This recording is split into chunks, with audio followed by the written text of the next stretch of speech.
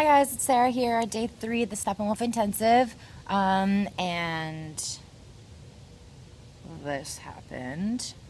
We were doing an exercise where we were running really fast and falling to the floor, and one of the other girls fell on top of me. So that's my first black eye ever, and that's pretty cool, I guess. But I have to say that I feel like a monster.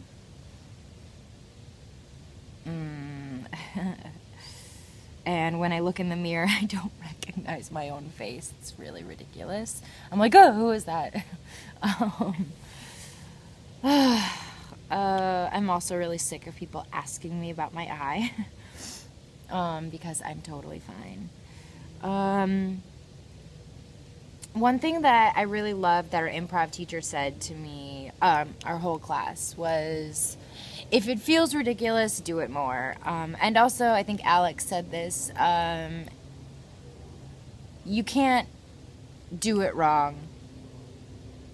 And if you think you're going to do it wrong, try to fuck it up.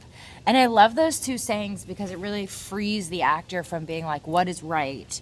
And am I doing this right? And, you know, like that need to like want to be perfect. And I know that feeling. So whenever I'm thinking in the back of my head, like, I feel really stupid right now, or, oh my God, I fucked it up, I just have to think in my head, if it feels ridiculous, do it even bigger. And then it's not ridiculous anymore because you're really into it and you're really doing it. So it's awesome.